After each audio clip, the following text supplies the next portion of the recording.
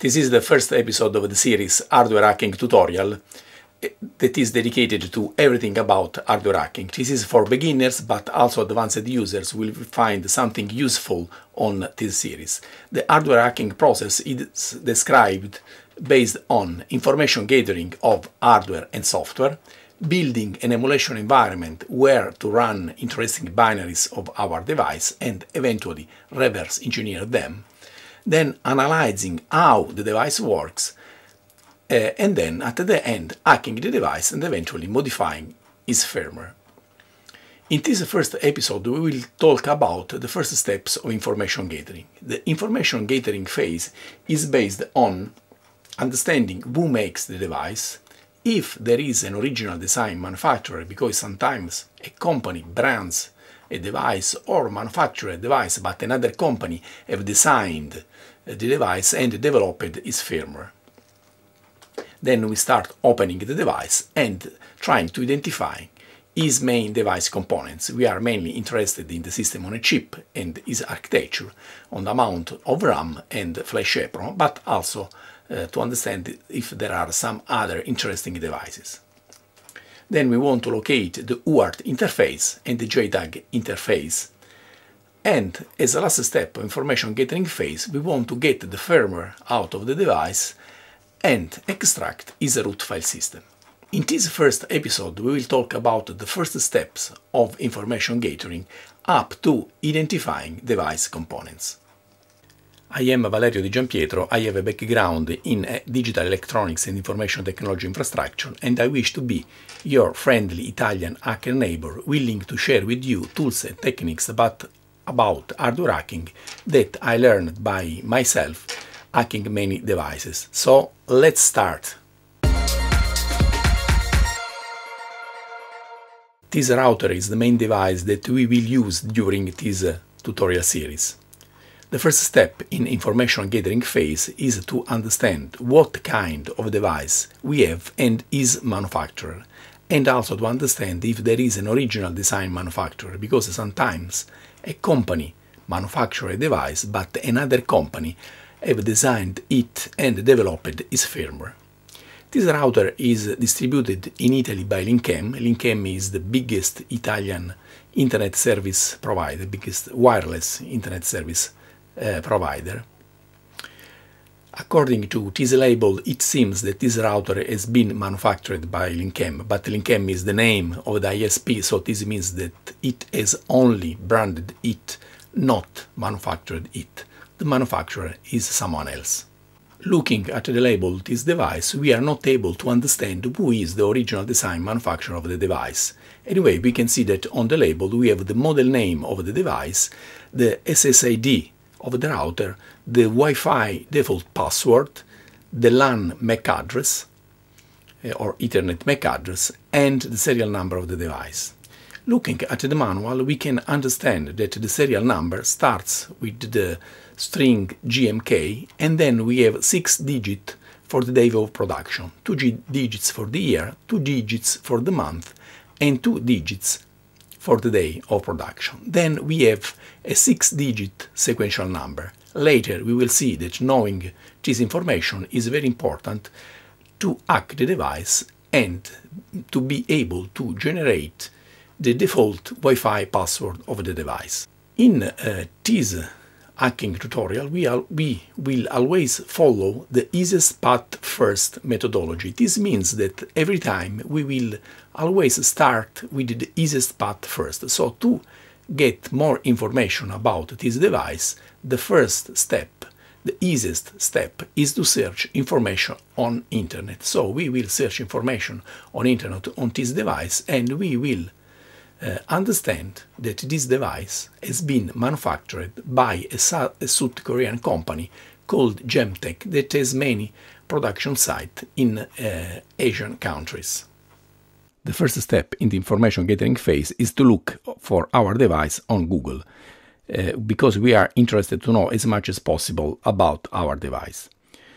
We can see that one of the first results is the user manual, and we also know that the company that has produced our device is Gemtek. We look at the user manual, but maybe there is there is the information that we are looking for, because we are mainly interested in the system on a chip, flash EPROM and flash RAM that is on our device.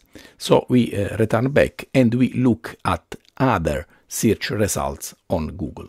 One of these search results is very interesting. It is the search result that the website Tech Info Depot gives us. This is a website really interesting with a lot of information on many devices. It is a community-driven project, so we don't have official information, and on some device we have more information, some other device we have less information. In this case, we have a link to a product page, but this is an empty link pointing to an internet service provider that has no more information about this product that maybe it has shipped in the past. But we have some other very useful information like the FSCC ID. This is the ID given to each device that is sold in the United States. FCC stands for Federal Communication Commission and gives approval to each device that it is compliant with radio emission regulations. So in this case, we can click on the related link and we go to the FCC website where the manufacturer has provided some information about the device. If we look at the information available, we can find some interesting information.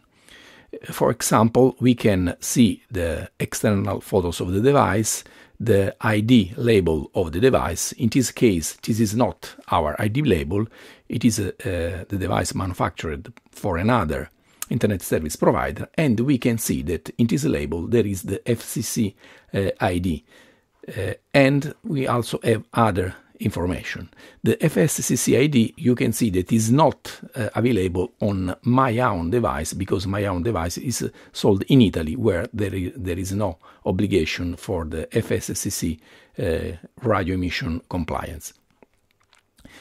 We can see that we also have other information, like, for example, internal photos that can be very useful to understand how the device is manufactured, what kind of component it has on board, and so on. But maybe pictures are not big enough to read the marking of each device component. We also have some other documentation, like test reports of radio emission tests, and so on. But if we look at the Tech Depot website, we can find some other interesting information, like, for example, the name of the system on a chip. In this case, it is a MediaTek chip. We can also see the name and the amount of the flash EPROM chip, and the name and amount of the RAM chip. This is really interesting information in our initial stage of information gathering. In the links of interest, we can also see a pointer to a GitHub project, but this is my own GitHub project where I did a reverse engineering of this router, so it was not available when I started searching for this device. Anyway, in this case, there is a lot of information that I put on my GitHub repository about this device. Another source of information is the OpenWRT website. This is a site dedicated to the open source router firmware OpenWRT, but there is a database of many routers with information on hardware available on this router. In this case, there is no information on our device, but anyway, it is one of the sites to search for at the beginning. For example, if we search for another router, an old router that I have, this is the DG834GV4, we can see that we are able to find a lot of information. The system on a chip, how to install the OpenWRT software on this device, and also many other information, including the position, the layout of the flash EPROM, the position of the UART interface, and the position of the JTAG interface, and including also pictures of the router, pictures of its main board, and exact position of the UART interface and the JTAG interface. So this website, especially if we are doing some hardware hacking on a router, this is for sure a website to check. We got a lot of information about this router on the internet, but the information that we got was related to the same part number, but distributed by a different internet service provider with a different label format. So probably it has a different firmware, and it is also possible that the manufacturer have changed something inside the router, like the system on a chip, the RAM or the EEPROM. So it is better to open the device and to check by ourselves the components that are inside the device. So we open the device. Usually it is easy to open a device of this size. Sometimes this kind of device can have some special screw, so we can need some special screwdriver. But in different devices, like for example smartphones, smartwatches, digital cameras and other very small devices, it can be very difficult to open them. Sometimes we are able to find tutorials on internet on how to open a specific device, and other times we have to find the solution by ourselves, and it can be really difficult. On some industrial grade devices it is also possible that we have some countermeasure to prevent the opening of the device, like for example using glue instead of screw, using glue but to keep the shells together and inside the device.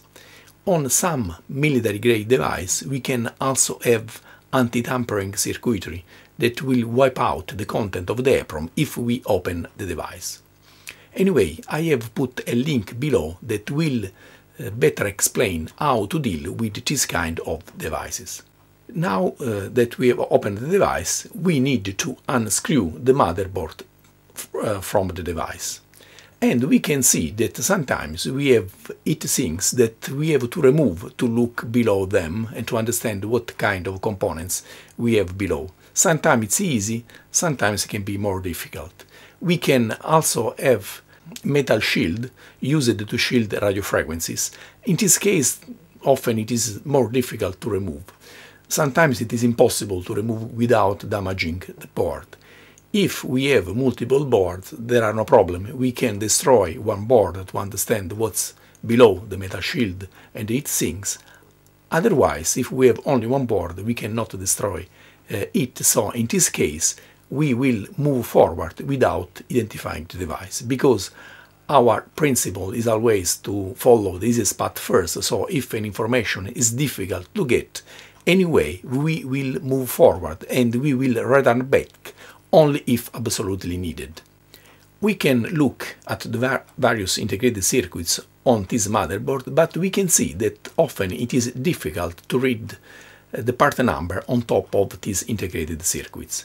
In this case, we can try to improve the readability of the part number using a cotton and alcohol to clean up the surface of this part number. Then wait for the alcohol to dry out and then use a chalk over these integrated circuits. Then use a cotton again without alcohol to remove the chalk, and then after, not too strongly, and then after this it is usually easier to read the part number. We can also use a magnifying glass or a magnifying lamp with the LED light to read the part number on top of these integrated circuits. Now that we have been able to read the part number on top of the integrated circuits, we can search on the internet, and usually we are able to find a lot of information, including the datasheet of these part numbers. But in some cases, especially on some unusual Chinese devices, it is possible that we will find nothing on the internet. In this case, it can be useful to search on a Chinese search engine, like for example Baidu. And maybe on this search engine we will find something in Chinese, obviously, but we can use Google Translate to understand at least what kind of device we have. But in our case, on our motherboard, there is a normal device that we are able to find a lot of information on the internet. The system on a chip is a MediaTek MT7621AT chip. It is a chip based on a MIPS CPU, a dual-core CPU running at 880 MHz. The RAM is a Wimbod chip. It is a 128 megabyte RAM chip. It is different compared to what we found on the Tech Depot website, but anyway it has the same size. We also have an unusual discrete logic component. It is a 74HC164. Usually we don't have this kind of component on this motherboard, but in this case it can be useful for us because it's easy on this chip to identify VCC and ground, and this can be used as a reference point when we need to take some voltage measurements on the motherboard. We also are able to identify the NAND flash device, that it is a 128 megabyte NAND flash device, and this confirms what we found on the Tech Depot website when we searched this information on the internet. If you found this video interesting, please subscribe, help this channel grow, share this video with your friends interested in hardware hacking, and don't forget to click the subscribe button below and the notification bell to be notified when new episodes will be released. And don't forget to click the thumbs up icon, and please give me feedback on the comments below, but positive and negative. I will appreciate any type of feedback, especially suggestions, and also if you have enjoyed this video, or also if you don't like this video, but especially suggestions are really welcome. Thank you for watching. See you again on this channel.